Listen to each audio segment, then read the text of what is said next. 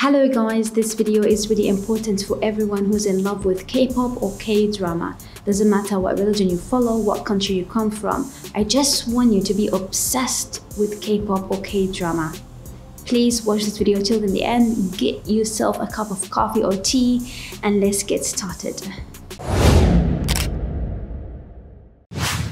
So I'm not going to be here judging you about watching K-pop or K-drama or telling you that they are stupid, silly, ridiculous, why you're watching them, they're like girls or stuff like that. I just want to pay your attention to a few very important points.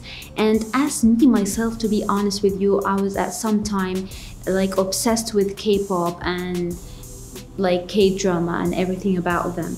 But now I'm out of this phase, I can spot some really important points that I think I would say that they're really dangerous if you don't realize them. So I'm going to be sharing these things with you, and we're going to start with talking about the idols and K-pop idols, especially how they become idols. I think everybody now knows how the process of becoming an idol in a K-pop group, the way they treated, the least thing I could describe it inhumanely. Like I would really like to call it human trafficking. This is, I think, the best description of the contract, the way they are treated is literally human trafficking, but in a modern way, you know? Like everybody describe it, a modern slavery. But have you ever wondered what makes a person accept such a treatment and situation?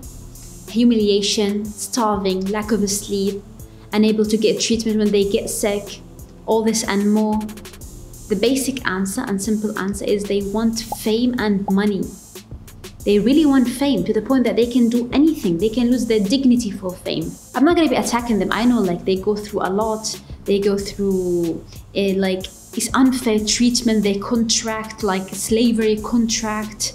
But I mean, you chose that because you wanted the fame. You want to be famous. You want this desire inside you to become famous, recognized, well-known, loved by everyone.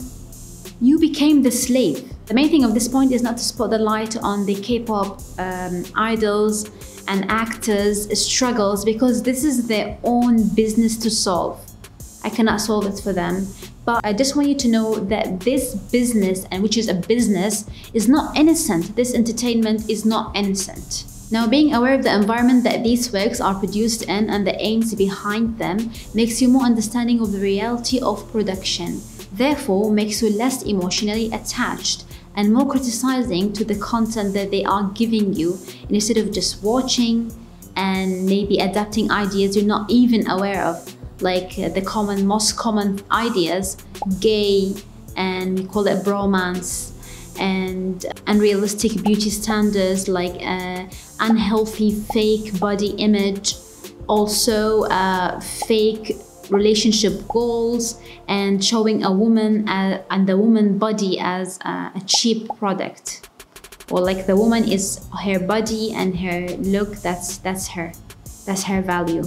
Now, the danger of K-pop is not like any other entertainment project, and I'm gonna tell you why. Don't just leave the video and think that I'm criticizing them and I'm trying to attack them. Bear with me for a second. These entertainment shows do not only entertain you, they affect your self-image, they shape your way of thinking, and they redirect your life goals and life interest. And I think every K-pop fan knows that. Just think of your way of life before becoming a fan, and your way of life and thinking and goals after you became a fan. Most K-pop fans, their dream is to go to Korea, live in Korea, and marry Korean. And if they really fantasizing, can I say this word? What is that word?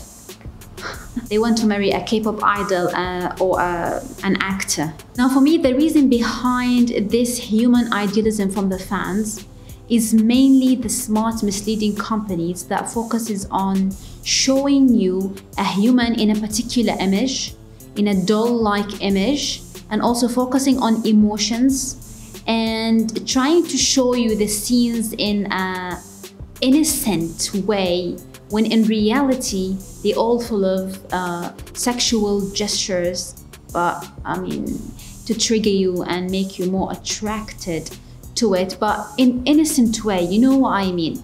Though actually now they're trying to become more like open and showing explicit things. Let's talk now about the separation of reality and the effect on your social life. And we all know how K-pop and K-drama take you to a total different reality from even the Korean lifestyle. It's not like that. Though I know there are some shows and some drama they try to show, because of course their audience are Korean. They want to relate sometimes to some problems, to some issues in their society.